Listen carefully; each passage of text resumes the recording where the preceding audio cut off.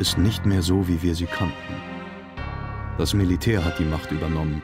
An seiner Spitze herrscht der Major mit Brutalität und Willkür.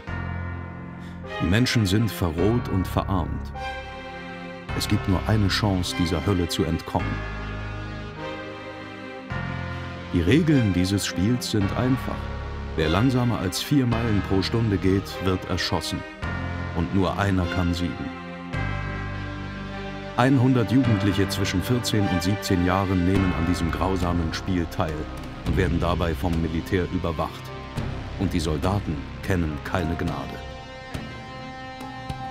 Dem Gewinner winkt unermesslicher Reichtum, den Verlierern der Tod.